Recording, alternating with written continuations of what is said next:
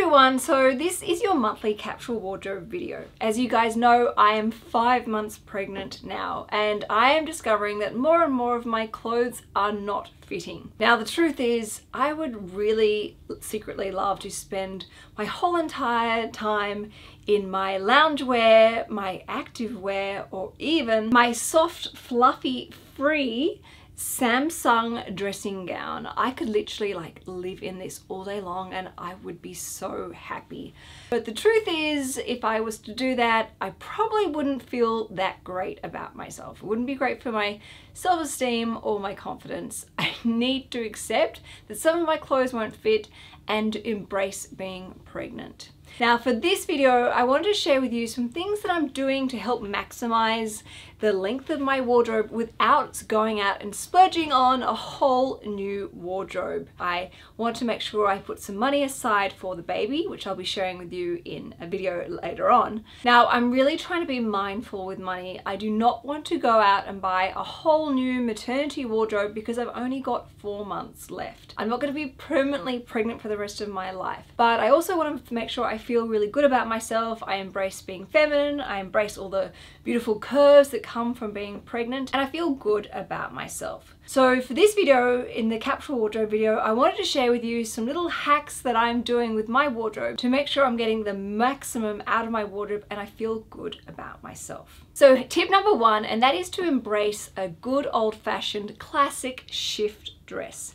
There are days where I don't want to be wearing something tight, I'm feeling a little bit heavier or maybe a little bit more bloated than usual, and this is where a shift dress can come in really handy, just like this one. Now this was from Zara, I think it was about $69 or $79, I bought it in black and red, and I intend on wearing this after I've had the baby. But this is so good because it just hangs off my shoulders and just hits me on the thigh and just hangs. There's nothing tight or restrictive about it, and I can put on a nice pair of heels and feel really quite pretty and feminine and chic and stylish. And this particular neckline, on the arms, is really very classic, and it's got a really cute little kind of schoolgirl sexy pleat right down the bottom, and I absolutely love this. I've had so many comments and people have actually assumed that this dress was really expensive when in fact it was actually really quite reasonably priced.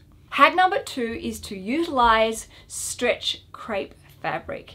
Embrace all the beautiful curves that come from being pregnant. I bought this dress pre-loved from eBay. It actually came with the tag still hanging off, so it actually hadn't been worn, and I got it at about 70% off what I would have paid for it in the store. It's Camilla & Mark, an Australian label, which is really well made and really classic style. Now the great thing about this dress, not only is it crepe, so it's figure hugging all the way through, it's actually really quite long, which is perfect as it starts to get a little bit cooler here in Sydney, and I can really embrace all the curves, and it even might make me feel a little bit sexy whilst my body is going through all these unusual and different changes every week. Hack number 3 is to embrace the waistline.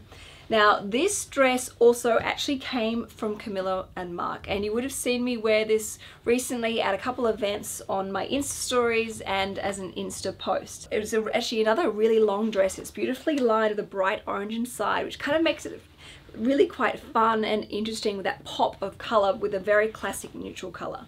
But being tight around here, it enables me to still feel really quite small even though I'm growing everywhere else. So it embraces the curves but also really enhances the smallest feature of my waistline. Also, the great thing about a classic dress like this is it's really versatile. I can very easily throw a turtleneck jumper or a crew neck jumper over the top, and then it transforms from not just being a dress but a skirt and top.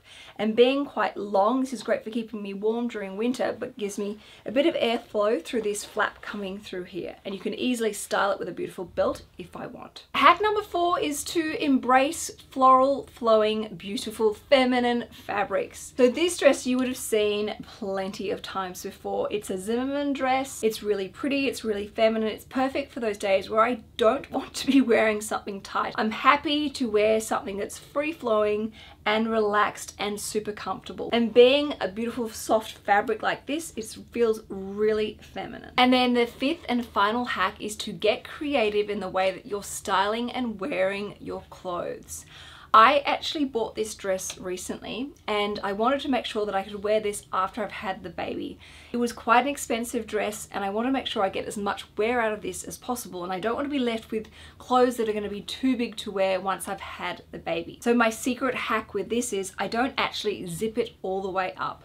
I gather the fabric around the hole over the top so that no one actually has any idea that I'm not properly zipped up in my dress. And if at any stage I'm worried about someone noticing it, I can just throw a beautiful shawl or jacket over my shoulders that covers it up. But it means I can get as much life as possible out of this dress, because as you guys know, it's about getting your dollar per wear out of your clothes and only buying what you love, value, use, and appreciate. And I want to make sure I can appreciate this for as long as possible. But I'm so excited about this. Again, it's about embracing the waistline, having beautiful, soft, feminine fabrics that enhances the feminine beauty and hangs off the body, but also enhancing all the curves and small places that still remain as is when you're pregnant. So for anyone out there who's pregnant and looking at what they can do with their clothing, I highly recommend not going out there and splurging on a whole pile of new maternity clothes. If you do need to buy maternity clothes, look to the secondhand market. Most importantly, start within your wardrobe first. Get creative, see what other styles and looks that you can do, ways you can wear things in different ways, what you can let out, what you can bring back in, how you can layer things to create different looks. You really don't need to go out and buy a whole pile of new clothes. And think about the money that you save by not doing this, you can put towards your baby's financial future. How good is that? Now that is actually a video that I've got coming up, so make sure you're subscribed to my channel, but more importantly, make sure you've switched on that notification button so you know the moment I have uploaded a new video for you. Now, as I said, all these beautiful dresses are linked in the video description box below, so feel free to go and check them out. Now, I really hope that you've enjoyed this video. If you have any fashion hacks for me whilst I'm pregnant, I would love to hear from you. The sharing is caring, and it's really helpful for everyone else who reads the comments to get new ideas, new inspirations, and new helpful handy tips and tricks. So please make sure you comment and share your advice with me and everyone else. And don't forget, you can follow me on Instagram at sugarmama and at my own personal account at cannasass. Alright everyone, have a great week and I'll see you next week for Money Monday.